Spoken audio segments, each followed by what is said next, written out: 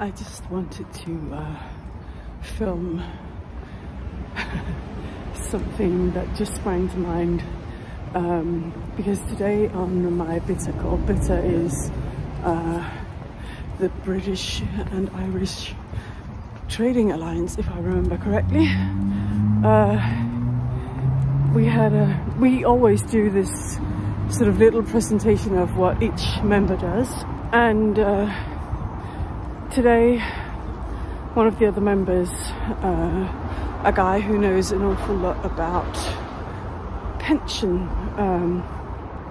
spoke about the fact that a lot of small business owners, well, probably mostly the sole traders, they forget to get any kind of pension created, and he said that in case they wanted to sell their business, many times it was worth absolutely nothing.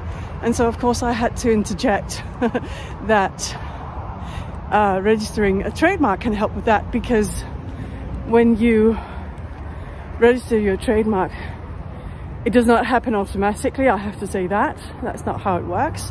However, it can help increase the value of your business.